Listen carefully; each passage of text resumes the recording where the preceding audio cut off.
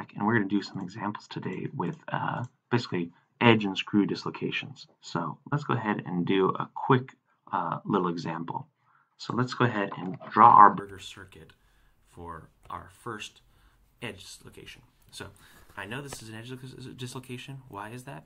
Because I can see this extra half plane of atoms here. So what's the first thing I have to do in my burger circuit? Well, I need to define my t vector. Oops, and that's a little weird here. So I'm going to define my t going out of the board. So it's coming right out of the page, right at you. So this is my t vector.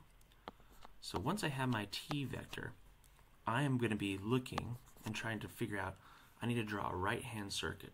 So I need to do my right-hand rule and draw a circuit kind of in this direction around. So we're going to draw right-handed circuits, with my thumb pointed in this t direction.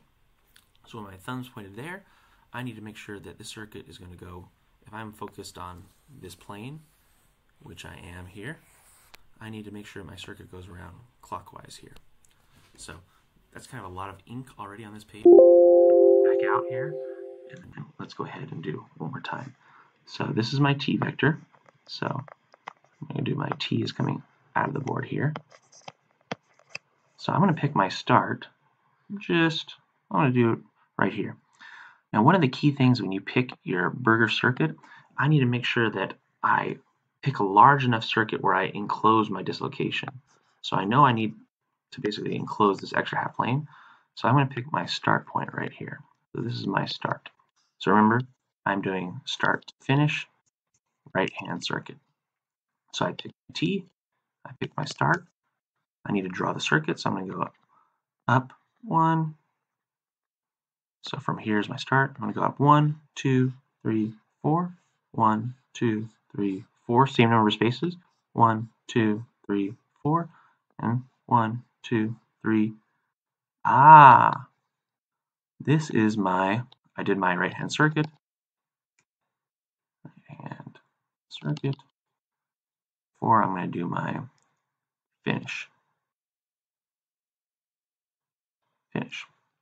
So I need to define my start to finish vector.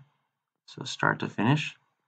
This vector here, this is my Burgers vector, this guy. So my start to finish.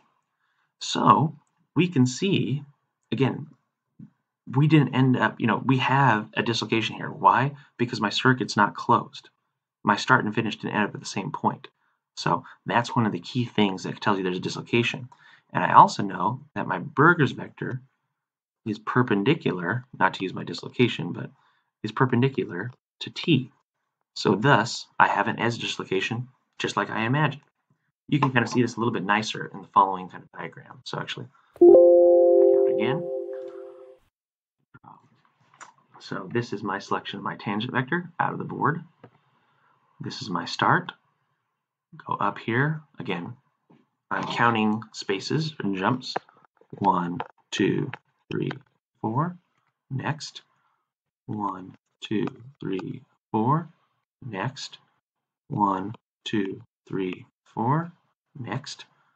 1, 2, 3, 4. My start to finish. That's my Burgers vector. Excellent.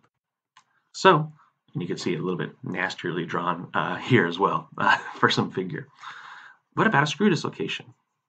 So again, I know that the screw dislocation, this kind of inclination, is going to be in this plane that I want to be working with. So I'm going to simply pick that my tangent vector is kind of going up, from this plane. So one of the key tips to work with for a screw dislocation is put your start right here, right at the edge there. So that's going to be my start. And again, if I'm doing a right-hand circuit, I'm going to have to go this way. So I'm going to just draw the whole thing. So I'm going to go 1, 2, 3, 4. So that's my start. I'm going to go 1, 2, 3, 4, 5, 6. So remember, I went 1, 2, 3, 4. Then I went 1, 2, 3, 4, 5, 6. 1, 2, 3, 4, 5, 6. 1, 2, 3, 4, 5, 6. So it's kind of 1, 2, 3, 4, 5, 6. And then, so I went from my starting point here. This was my start. As my start, I went 1, 2, 3, 4. So now I just need to go from here. I need to go 1, 2. So this is my finish. So now I need to go from start to finish. That is my burgers vector. So you can see my burgers vector here is going up from, again, my start to my finish.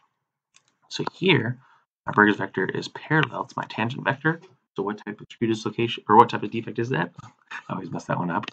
This is a right hand screw.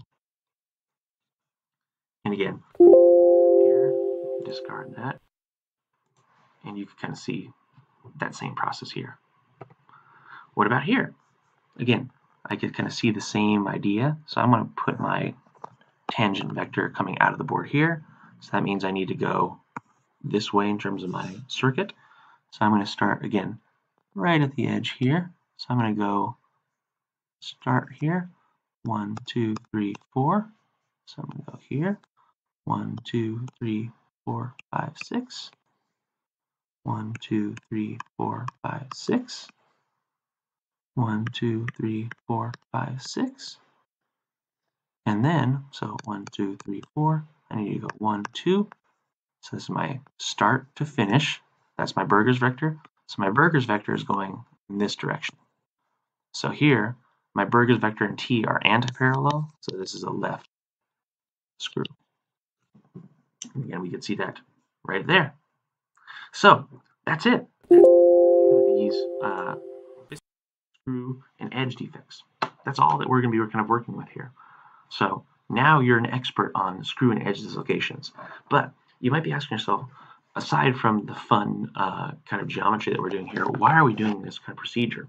Well, dislocations are a really key material property that is going to give you some, it's going to basically really affect your mechanical properties. And one of the kind of material properties that we're going to come across is this dislocation density, rho. It has units of inverse meter squared. So if we have a highly cold worked material, again, something that we roll, and we've kind of talked about before, you might have, so if we have cold worked material, that dislocation density could be as large as 10 to the 12 centimeters squared. But if we have an annealed material, put it in the furnace for a long time, let those dislocations diffuse out, your dislocation density could be 10 to the 5 centimeters, inverse centimeters squared. And again, dislocations, they can move via slip and climb. So next time we're just going to take a quick look at grain boundaries and 2D defects, and maybe some 3D defects as well. But now you're all experts in edge and screw dislocations. Congratulations. I'll see you next time. Thanks.